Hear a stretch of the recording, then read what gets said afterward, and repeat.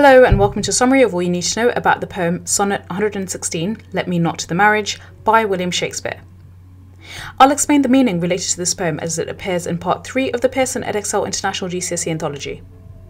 Now do bear in mind that in contrast to part 1 of the anthology, which featured only non-fiction texts, and part 2, which was a mix of fiction short stories and poems, part 3 of this anthology exclusively features poems alone, so in this video I'll highlight key language and literary devices used in the poem and you'll learn how to analyse it. So let's get started.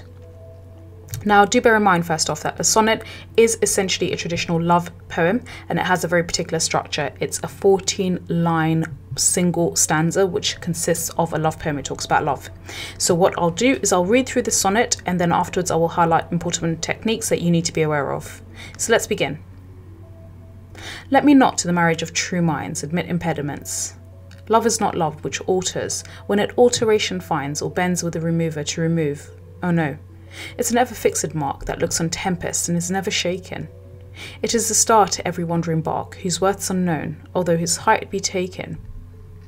Love's not time's fall, the rosy lips and cheeks within his bending sickle's compass come. Love alters not with his brief hours and weeks, but bears it out even to the edge of doom. If this be error and upon me proved, I never writ, nor no man ever loved. Now, as I've mentioned, this poem is a sonnet and it's about love, and of course I'm going to go through what Shakespeare's message is when it comes to true love. So now let's focus on the title itself, Sonnet 116. Now do bear in mind that the full title is Sonnet 116, Let Me Not to the Marriage of True Minds. Now, this is repeated in line 1 of the poem, Let Me Not to the Marriage of True Minds, and this then is further emphasized, admit impediments. Now this opening declarative statement in this sonnet is essentially saying that there's no reason why two people in love should not be together, neither should they not marry. Moreover, the use of the first person pronoun here emphasizes that it's the speaker's own perspective, and we can assume perhaps that the speaker is Shakespeare himself. Furthermore, the use of the alliteration marriage and minds emphasizes the importance of this union between two people who are truly in love. Now do bear in mind that this sonnet has a very particular rhyme scheme. It has an A, B, A, B rhyme scheme in the first 4 lines, then C, D, C, D in the following lines, E, F, E, F, and then it ends with G, G. So do bear in mind that it has a very, very particular Shakespearean rhyme scheme. Now in line 2, after admit impediments, love is not love. Now this is repeated, and this a repetition of the word love emphasizes that if love can change, then it's not really true, authentic love. Now the speaker continues, love is not love which alters when it alteration finds. Now again, there's assonance here, alters and alteration, the idea that actually if love can alter, if it can change, then it's not really genuine. Moreover, in line 4, or bends with the remover to remove. Now, the personification of love here again shows that if love is fickle enough to bend or to change, then it's not really true love. Now, the reference to the remover to remove, this is a euphemism for somebody who's unfaithful. Now, what the message here is that love should stand firm in spite of infidelity. In other words, if somebody within the marriage or the relationship cheats, the other person who has been cheated on should still stay around and forgive. Otherwise, this is not real love. Now in line 5, oh no, it's an ever-fixed mark. So here the caesura is a pause. It creates pause for reflection. It's the speaker's way of further emphasizing, no, it should stay fixed. Moreover, this is further emphasized through the statement, it's an ever-fixed mark. Now this is a metaphor which emphasizes that love should almost be constant, like a lighthouse in a raging storm. The storm is raging all around it, but it stands firm and unchanging.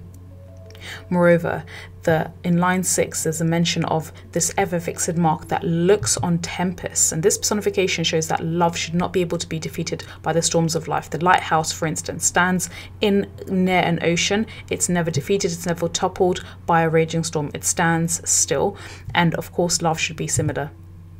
Moreover, in the following line, it's the star to every wandering bark. And what this is a metaphor. Love should almost be seen as a guiding north star for all lovers, like ships following a star. So bear in mind that star to every wandering bark is basically saying like ships following a star. Now in line 9, love's not time's full. Now time is actually capitalized here, and it's also personified to give it power and show its importance in aging and death. And actually love should not be a fool of time. It should not be changed or manipulated with time. If people get old, even if they die, the other person should still stay in love. The love should hold in spite of all of these changes with time. Moreover, the reference to rosy lips and cheeks. Now this belongs to the semantic field of body parts, and it alludes to the superficial side of youthful beauty, and love should not change even if for example, the woman or the man gets old, they get frail, fragile, and they lose their beauty. Love should still stay constant. Now in line 10, within his bending sickle's compass. Now the bending sickle, and his is referring to the Grim Reaper that comes to all of us to take us away once we die. Moreover, the reference to compass come, this further emphasizes through alliteration that the Grim Reaper is going to come, but actually love should still stay in spite and after death. Now the statement, love alters not his brief hours and weeks. Now this lexis of time, the language of time, shows that love must grow rather than diminish with the passage of time. Moreover, it bears it out even to the edge of doom. Now what this shows is that love must last till death, otherwise it's not authentic.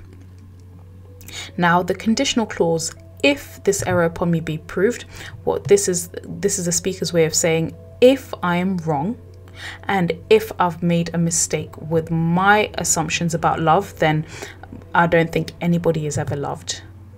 Now this is further emphasized when the speaker states, if this be error, and this is basically the speaker stating, if I am wrong, then the end, nor no man ever loved. In other words, what Shakespeare or the narrator is stating is that if what he says is wrong, then nobody is ever truly loved. Now, this is ironic when we think about the context in which Shakespeare wrote this, because Shakespeare himself was famously known as unhappily married to his wife, Anne Hathaway. So again, here, there's some kind of irony because he's making a very large and vast universal statement, but he himself was always unhappily married to his wife. So that's all. If you found this video useful, we do have an in-depth, extensive course covering all the IGCSE poetry in this anthology, including all the texts and poems in parts 1, 2, and 3 of this anthology. So do make sure you sign up for this course for explanations on all the texts, as well as model answers. Also, check out our website, which is www.firstratetutors.com, where you can find plenty of English revision worksheets, model answers, and online courses covering all the major English syllabuses, including Edexcel, AQA, and IGCSE. Thanks so much for watching.